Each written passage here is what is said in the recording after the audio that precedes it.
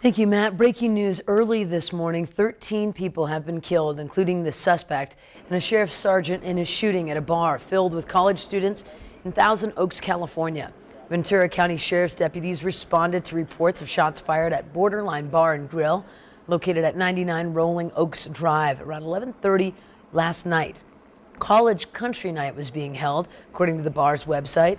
Authorities confirmed the suspect was dead at the scene, and the suspect reportedly threw smoke bombs where hundreds of people had gathered at the bar. Pepperdine University confirmed several students were at the bar during that shooting. We'll continue to update that story as more news becomes available. More coming up at 7 o'clock from Thousand Oaks, California on CBS this morning as well. Absolutely. Yeah.